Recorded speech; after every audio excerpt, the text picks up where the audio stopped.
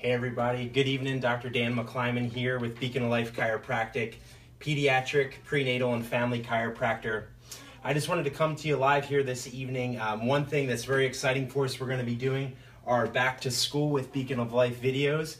What the word doctor means literally is teacher. So I don't know if you knew that or not, but we're going to be doing some teaching here now that in our area, Montgomery and Chester counties of Pennsylvania, we have schools starting to go back here, so we're going to be going back to school ourselves. So we're going to be having our chalk talks, or whiteboard talks here. And so what we have, as our practice members know, are our daily handouts. And so what we do is we have these daily handouts based on current research. And so today what we're going to cover is how you and your family can avoid some of the most common preventable illnesses that are leading to actually a decrease in life expectancy today here in America.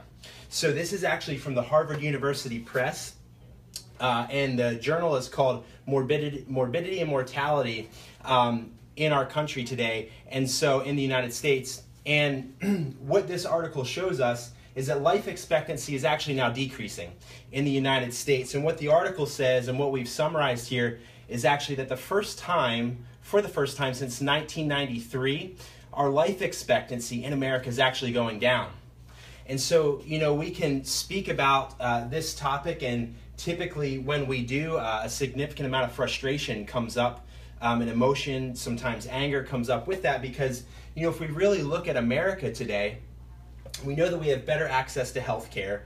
We have more advanced technology. There's an urgent care, there's, more people filling our hospitals, there's better access to technology and health care. We're actually spending far more than we ever have before. And then at the end of the day, we all know that we're taking more medications, having more procedures, more surgeries than ever before, which save a lot of lives, right? But that's crisis care. We don't want, to start with a drug, to start with a surgery. And so what the moral of this lesson here is about is that actually the main cause of this decrease in life expectancy in our country today, preventable illness. And so what we do here in our practice is, number one, we start with teaching. Doctor means teacher, that your body was designed perfectly. It's actually capable of healing from the inside out.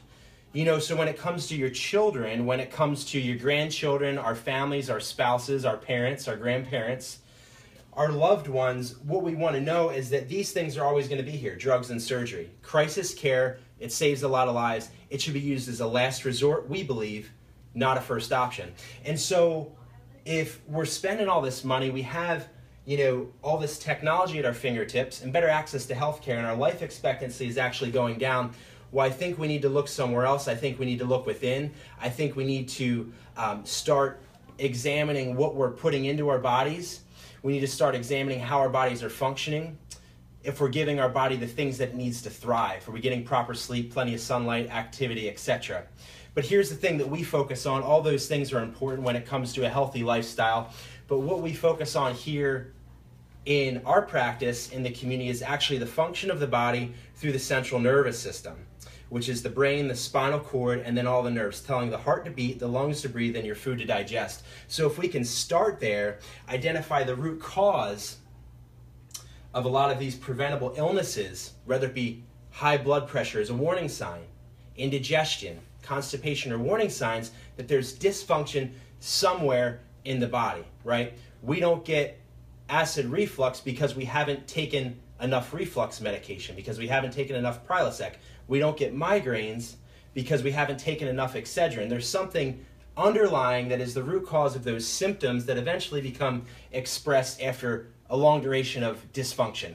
And so what we can learn from Harvard University Press is that we need to focus on the preventable illnesses. And so this school year, that's what we urge you to do. We're here to partner with you and with your family in achieving your health goals. So visit our website, which is gobeaconhealth.com, and learn a little bit more about how we can help to serve you and your family to be the healthiest you possibly can this year and for the future. Again, Dr. Dan McClyman here with Beacon of Life Chiropractic, pediatric, prenatal, and family chiropractors. We'll talk with you soon. God bless.